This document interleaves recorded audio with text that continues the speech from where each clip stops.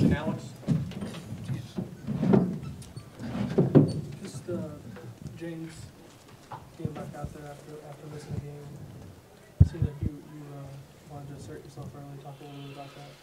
Yeah, I was so excited to get back out there. It was so hard to sit out, especially against Wisconsin since they're the top team. So coming in, I worked hard on the defensive things and things I had to know to get back into it, and that helped me get going from right off tonight. Next question. Troy and Yogi, for both of you guys. Last year you guys had trouble winning close games. This year it seems like you're coming out on top more often than not. What's been the difference in that? I say the difference has been mindset. Our mental mindset going into close game like that is just we got to get a stop, and whatever's necessary to get it, we're going to get it. We go out there and we fight for each other and we fight for the team, and we come out with the outcome we want.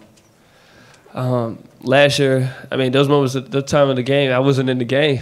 So apparently I got a trustness with him now to finish out the plays and do the right thing on defense and do the right thing on offense. So, I mean, he got all those people in at the end of the game that will do that for him or do that for us. And, I mean, we're just happy that it's changed this year. Zach? Are there moments, Yogi, where you look at, maybe not in the game, but even if you're watching film after, where you look at it and you say, maybe we don't make that play late a year ago, maybe we don't make that shot or get that stop? I mean, just moments where maybe you can see tangibly this team being more mature down the stretch in tight game. Yeah, I'd say the biggest thing from last year to this year is making more simpler plays, not trying to make the home run play, driving in, just hitting the open guy, not trying to throw a crazy like behind the back pass.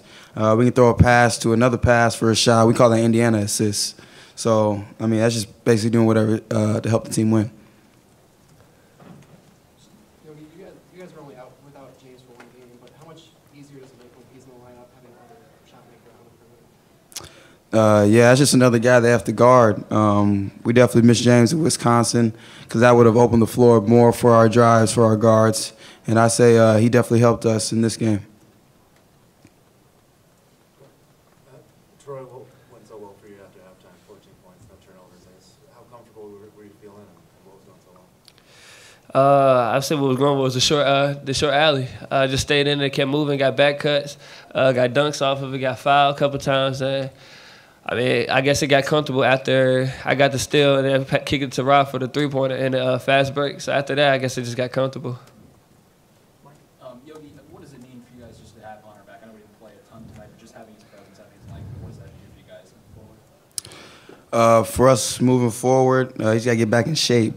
He's got to get back in game shape. I know he played a couple stretches tonight. But, yeah, he's definitely going to help us. We need that big body down there. And Hunter started off the Big Ten season really great, especially he helped us in the wins at Illinois and Nebraska. So to have him back, we're going to need him.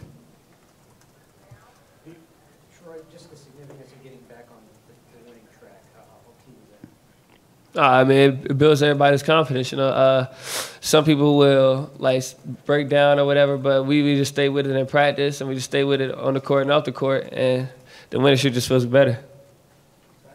For any of you guys, I know you talk about not looking too big picture during this season, but this sort of middle six-game stretch of the Big Ten play was particularly rough on you, especially with the road games you have. I know you've still got Maryland, but do you feel like kind of coming through this, you guys have, I guess, played well enough to move through this to maybe an easier part of the schedule to end Big Ten play?